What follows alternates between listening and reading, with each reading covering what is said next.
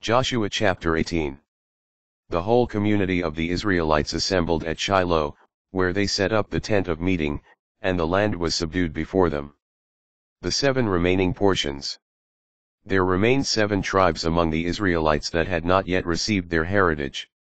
Joshua therefore said to the Israelites, "How much longer will you put off taking steps to possess the land which the Lord, the God of your ancestors, has given you? Choose 3 representatives from each of your tribes. I will send them to go throughout the land and describe it for purposes of acquiring their heritage. When they return to me, you shall divide it into 7 parts. Judah is to retain its territory in the south, and the house of Joseph its territory in the north. You shall bring to me here the description of the land in 7 sections. I will then cast lots for you here before the Lord, our God. For the Levites have no share among you, because the priesthood of the Lord is their heritage, while Gad, Reuben, and the half-tribe of Manasseh have already received the heritage east of the Jordan which Moses, the servant of the Lord, gave them." When those who were to describe the land were ready for their journey, Joshua commanded them, "Go throughout the land and describe it, return to me and I will cast lots for you here before the Lord in Shiloh." So they went through the land, described its cities in writing in 7 sections, and returned to Joshua in the camp at Shiloh.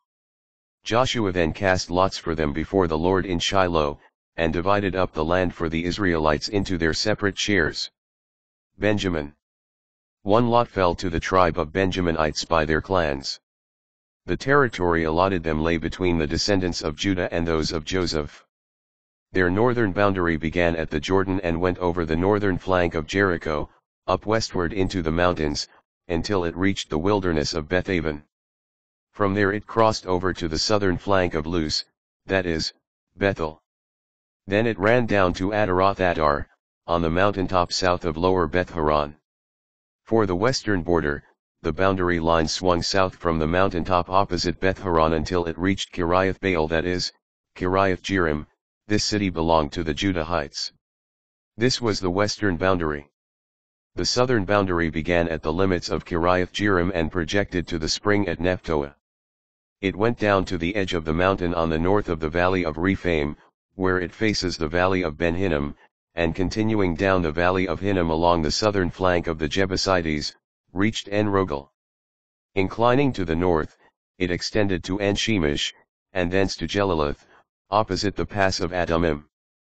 Then it dropped to Eben-Bohan ben Reuben. Across the northern flank of the Arabah overlook, down into the Arabah. From there the boundary continued across the northern flank of Beth Hoglah and extended northward to the tongue of the Salt Sea, toward the southern end of the Jordan.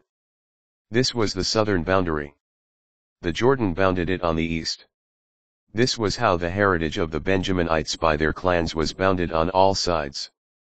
Now the cities belonging to the tribe of the Benjaminites by their clans were, Jericho, Beth Hoglah, Emek-Keziz, Beth Arabah, Zemaraim, Bethel, Avim, Para, Ophrah, Chepharamoni, Ophni, and Geba, 12 cities and their villages.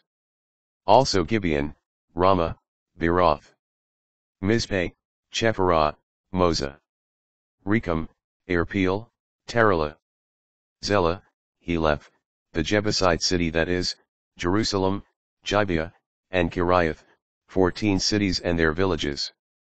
This was the heritage of the clans of Benjaminites.